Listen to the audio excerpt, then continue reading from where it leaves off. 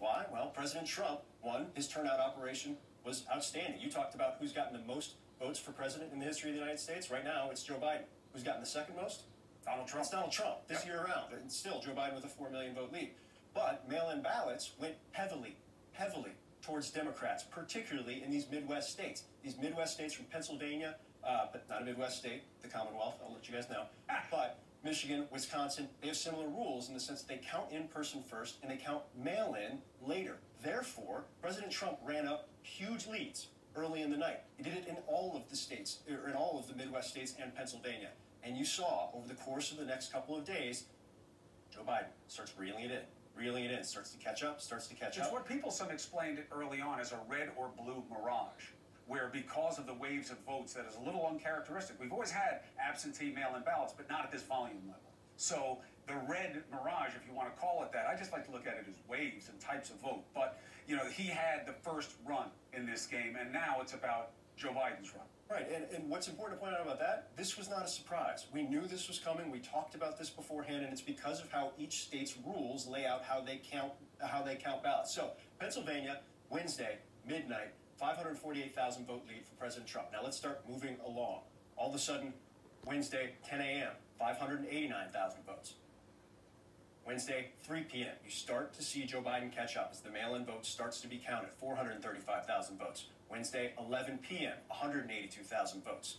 Thursday, 9:05 a.m., 146,000 votes. Thursday, 3 p.m., 108,000 votes.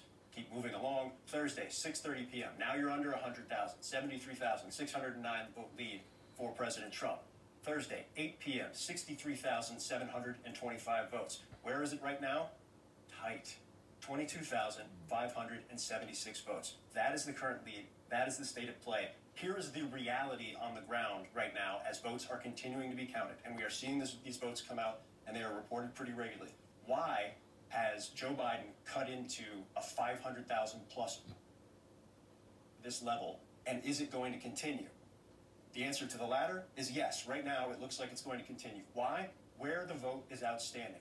Philadelphia County, it's really just the city of Philadelphia, 91% reporting. There's 9% outstanding. We know these are tens of thousands of ballots that are being counted right now and will be reported. Look at the margin here, 80.4% to 18.7%. The expectation, based on what we've seen over the course of the night, is the outstanding ballots will actually come in at a higher margin for Joe Biden. We've seen this as they've come out in batches over the course of the night in Philadelphia. But it's not just Philadelphia.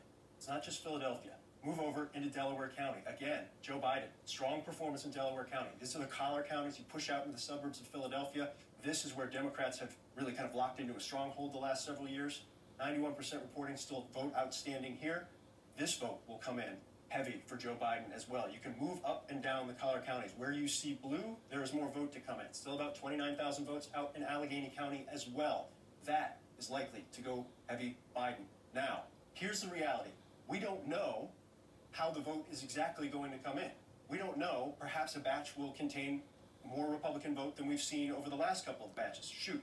I can help with that. Do it. We have a guest right now who can help us understand the flow, specifically what you're talking about right now, Allegheny County, okay? We have Bethany Hallam, councilwoman,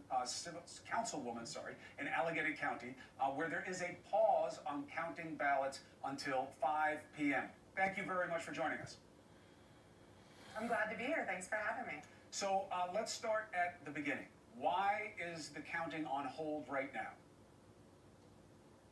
So a little over a month ago, there was a third-party mailing company that we used to send out our mail-in ballots in this election cycle, and they sent out 29,000 incorrect ballots to voters. So because of that, we agreed to wait until 5 p.m. on Friday, which is the deadline for the receipt of mail-in ballots in Pennsylvania, to make sure that we had received all of the corrected ballots for those incorrect ballots, to make sure that only one vote was counted for each person. On top of that, tomorrow morning is the day for the return board process. That's where the additional votes, around 6,000 to 7,000 votes on top of that 29,000, will start to be processed. Those are the ones that weren't able to be scanned. There were a variety of issues with to make sure that every single eligible vote is counted in this election. Okay, so I am assuming by your answer that this didn't catch you by surprise. You had been planning for this stoppage all along. Is that a yes?